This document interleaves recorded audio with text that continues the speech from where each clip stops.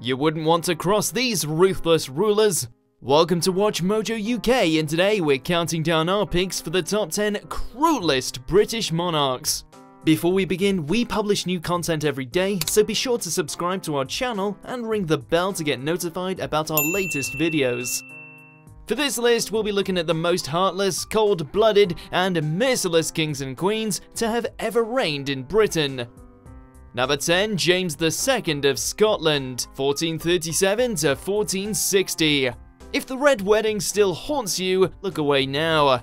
That fictional event was actually inspired by the Black Dinner, wherein young James II's aides decided to rid Clan Douglas of their heirs, a 16-year-old William Douglas, the 6th Earl of Douglas, and his 12-year-old brother David, via mock trial and real beheading.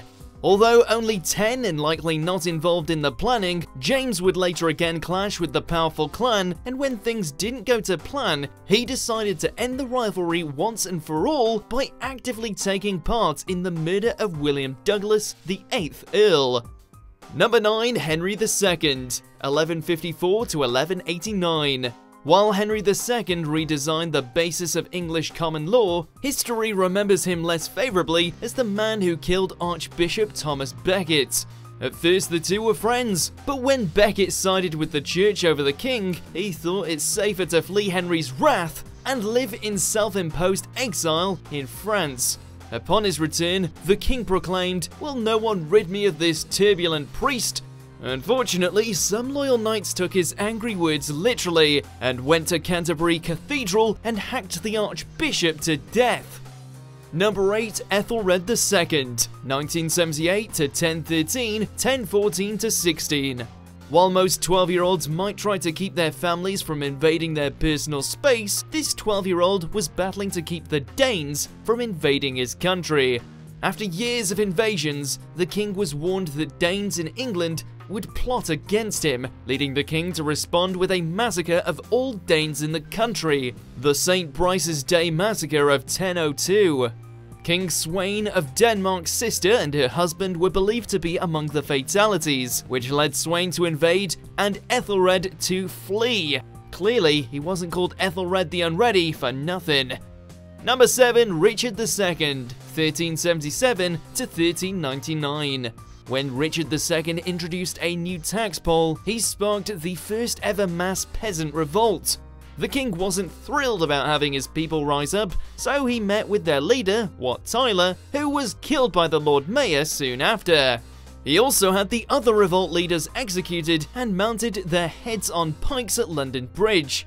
After this humiliating blow, the incensed king became an unpredictable tyrant and ensured no one would successfully oppose him by having anyone who attempted to resist him, including the Lords Appellant, exiled or executed.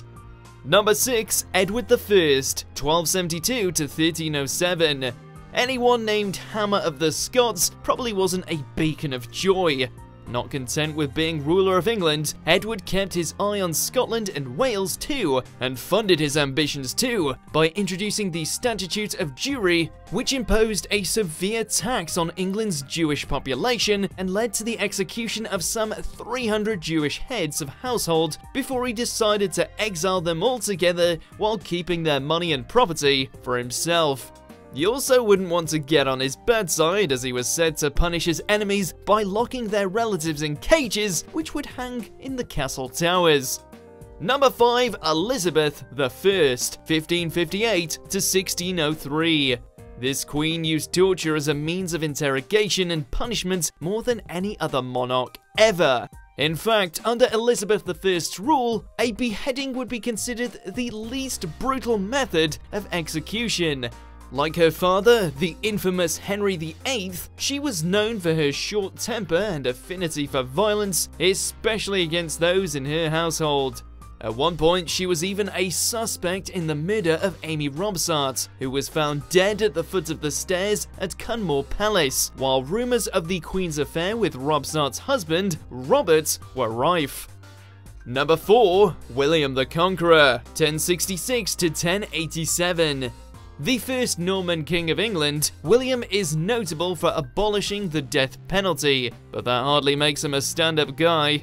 In fact, many during his reign would probably choose death over his preferred eye gouging, hand and feet off chopping, or life imprisonments. Not only did the Battle of Hastings result in the death of some 10,000 people, thousands more died when he destroyed their land and caused famine. He wasn't much nicer to people he supposedly liked either, such as when Matilda of Flanders refused to marry him and he allegedly dragged her around by her hair until she changed her mind. Number 3. Mary I, 1553 to 1558. History and the Protestants she persecuted dubbed Mary I Bloody Mary, and it's a name she more than earned.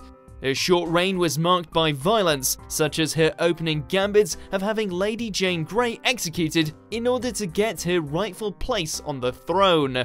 A fiercely proud Catholic, Mary was determined to reverse her father's reformation, starting with imprisoning or exiling leading Protestant clergymen. Many Protestants fled the country to avoid the brutal punishments dished out to anyone she deemed a heretic, and it was said that about 280 people were burned at the stake during her reign. Number 2. Henry VIII, 1509 to 1547. This king's legacy is often summed up in 6 words, one for each of his wives. When he wanted to give his first wife, Catherine of Aragon, the boot, Henry abandoned the Catholic Church, created the Church of England, and persecuted anyone who opposed him to pull it off. He also had 2 wives executed and essentially tried to dispose of any wife who didn't produce a son, which, medically speaking, would actually be his fault. In general, Henry was known as a suspicious, paranoid, dangerous, and tyrannical, traits that were potentially caused by a jousting accident that turned him from a jock to a jerk. Number 1. King John, 1199 to 1216. John was so awful that he was forced to sign a document that would restrain his rulings. And what didn't he do? He tried to steal the throne from his brother, forced himself upon women, and killed his own nephew. He would starve prisoners to death, raise taxes to cover the inheritance he wasted, imprisoned and tortured the Jewish for money, and stole land from the church. And so, yes, John was so incompetent and tyrannical that the Magna Carta was introduced to stop him from punishing others just to make up for his shortcomings as a king. Do you agree with our picks? Check out these other great clips from WatchMojo UK and subscribe for more great content.